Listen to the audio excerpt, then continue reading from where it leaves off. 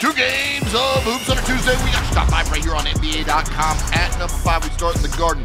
Off a miss from Josh Hart. Mitchell Robinson rips this apart. Look at him go up strong and get the rebound and then the throwdown. That one's in at number 5. On to number 4, and it's Austin Reaves coming off the screen and looking for the king, and this time there would be no denying Father Time. The king doing his thing as the LeBron James show rolls on. He's in at number 4.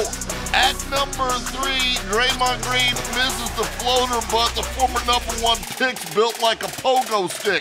Look at Andrew Wiggins get up for the stuff. That one in at number 3 for the Golden State Warriors. At number 2, this one's drawn up perfectly for Miami.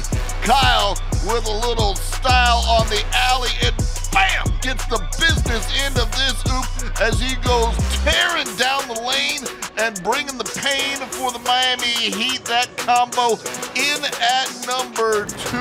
But at number 1, back out west, Moses Moody grabs the rebound and Clay with a behind-the-spine dime over to GP2 coming through.